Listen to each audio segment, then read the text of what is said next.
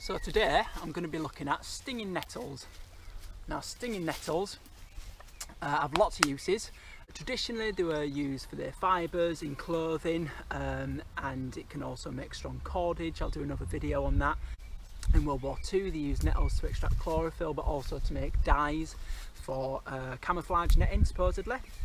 But what we're going to be using it for today is its food properties. So when eating it as food, if eating it raw, it tastes like a tonic, and that's a nice little snack you can have on the go. Or if you're cooking it, it tastes a little bit like spinach. Now nettles are unbelievably good for you.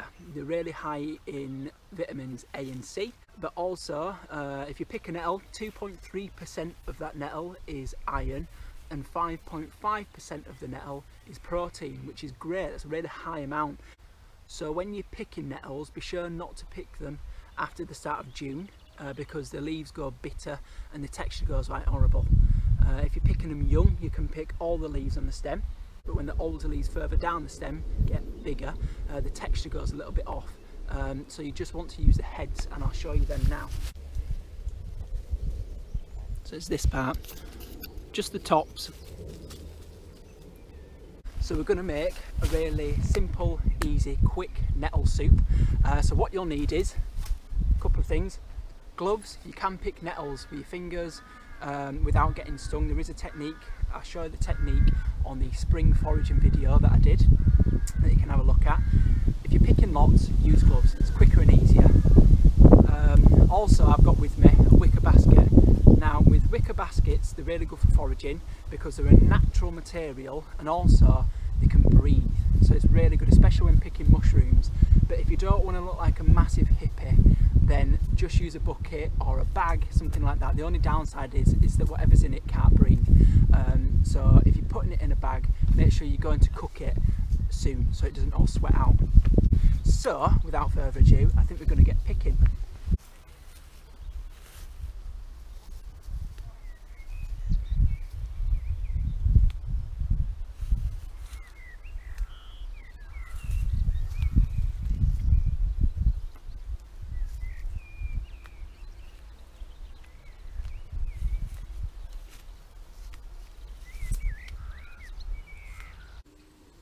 "25 grams of butter, melted, 1 small onion, chopped,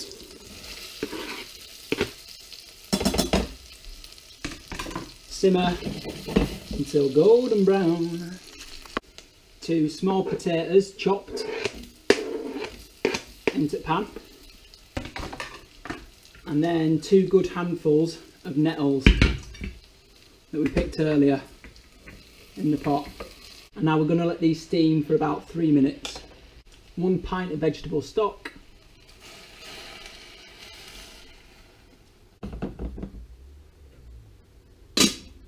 let that simmer for 20 minutes. So I've just given this a blitz with the blender, and now it's a very nice smooth consistency, and that's ready to eat.